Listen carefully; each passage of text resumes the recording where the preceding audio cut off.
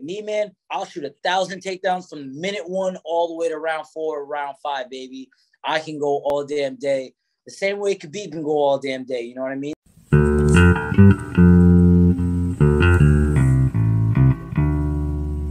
When Khabib fought Gaethje, people saying like Gaethje could win. I'm like, no, this guy, he's a born killer. He's been wrestling bears when he's 8.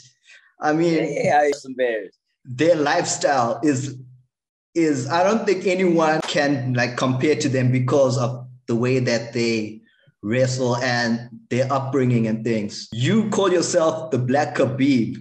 Where did you? I was waiting for him to say it, baby. Yeah.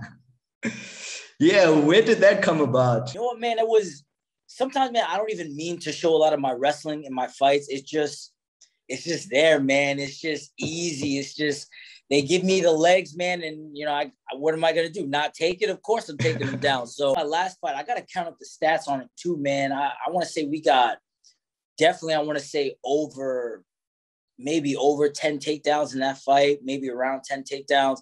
Come on, man. At that point, you got to call me the Black Khabib. Now, for nothing, you see guys wrestle out there and they get one takedown. You know, they hold the guy down. All of a sudden, right, it's harder to get that next takedown. And that one after that, they start gassing out a little bit. They start getting a little tired, right? Me, man, I'll shoot 1,000 takedowns from minute 1 all the way to round 4, round 5, baby. I can go all damn day. The same way Khabib can go all damn day. You know what I mean? So the way that guy can wrestle for 25 minutes straight, I know I can. And so that's why you got to call me the Black Khabib, baby. Come on. So I've been seeing that you've been training with Aljamain Sterling. Yeah. What is it like to train with him? Oh, I mean, come on, man. Honestly, just training with our whole team as a whole, man, it's a dream come true in itself, man. You know, just being able to train alongside of Aljo and be with him on his journey. Because I remember when I first joined the gym, he wasn't even in the UFC yet. You know, he was coming off a shoulder injury, shoulder surgery, matter of fact, and he just had to take a fight, win that fight, and then make it to the UFC, right? And now to see where he is, he's won the Bantamweight Championship. What do you think of Aljamain's last fight against Peter Yan, that disqualification? That was really hectic. Yeah. Oh, man. You know what it is, man?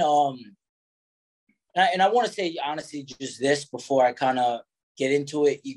A lot of the times, man, these fans and a lot of people, they don't see what goes on, right, after the show. They get to watch from the comfort of their own chair and they get to just they get to scream for more blood or whatever, man. They don't really get to live the lives and see what we go through on a daily basis, man. So it's one of those things where, I mean, obviously, Aljo didn't knee himself in the head illegally.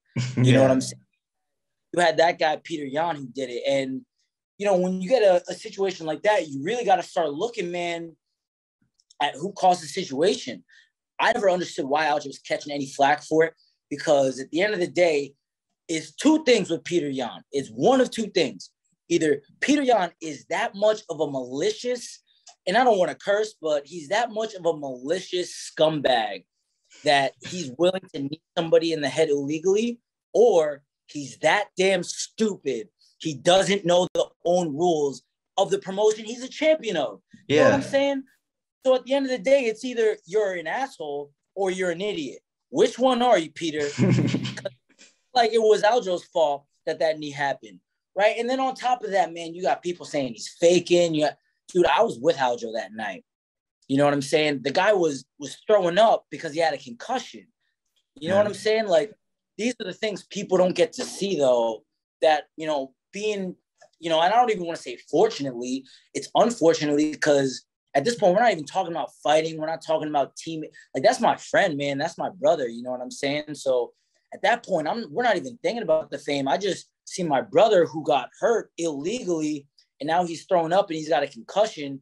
And you have all these stupid fans who just don't know anything. They just see someone on their phone and they want to run with a narrative. So yeah, nothing to do with Aljo, man. It's all on Yan. And, you know, I get it. He's a great fighter. But at the end of the day, this was all his fault.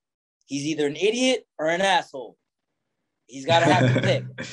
Yeah, you can't blame Aljo because he has to look at his own safety and he's going to fight again, obviously. So he had to make a call. I think any one of the fans would have made the same decision right there.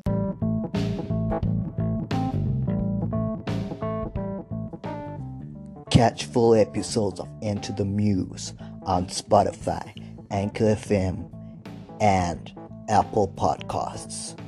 Into the Muse on Spotify, Anchor FM,